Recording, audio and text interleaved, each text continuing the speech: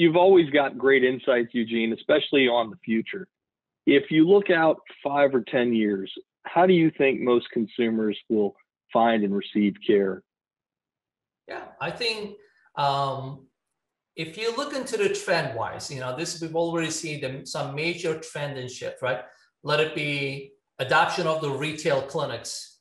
And all of a sudden that during the telehealth, the COVID, the telehealth, all of a sudden that's kind of exploded, right?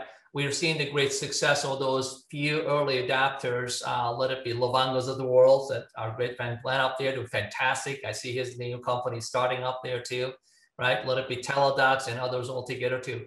I think we're going to start seeing more and more personalization of healthcare, like we see the personalization in the travels and finance and other means. I think there is a great opportunity to really break down this macro economy around healthcare under this pillars of, you have 3 pillars, like Medicaid, Medicare, marketplace in between maybe, and then you got the commercial.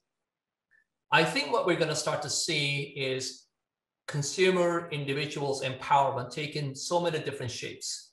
My personal prophecy is that within the 5 to 10 years, we're going to have maybe a one umbrella policy. It's almost like a progressive bundle policy. Under there, you're going to have maybe a health insurance for your elderly mom and dad, or elderly, whatever, your husband altogether. In this case, in my case, my wife will have a policy on me.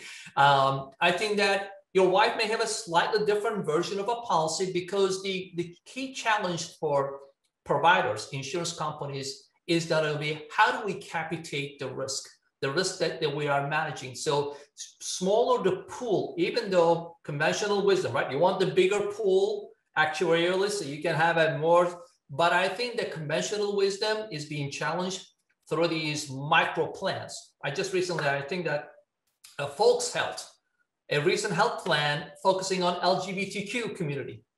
So health plans, custom problem tailored for that particular population. As we get into the genomics aspect to it, I think we're going to start picking up different trends.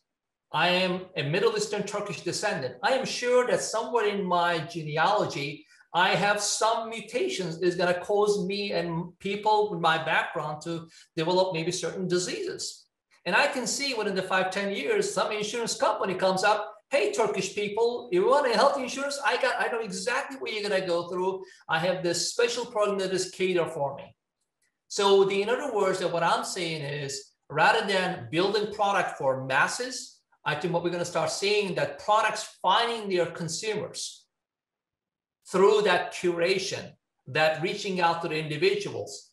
And then we're going to need these insurance aggregators, and it could be the current state of it. I can see maybe United becoming an aggregator, has a partnership with so many different micro insurance companies, being able to group them all together, because I don't want to write a check to 5 different insurance companies under the umbrella. So I think that we're going to start seeing a true consumerization and aggregations and curation of the product and services as it relates to the healthcare.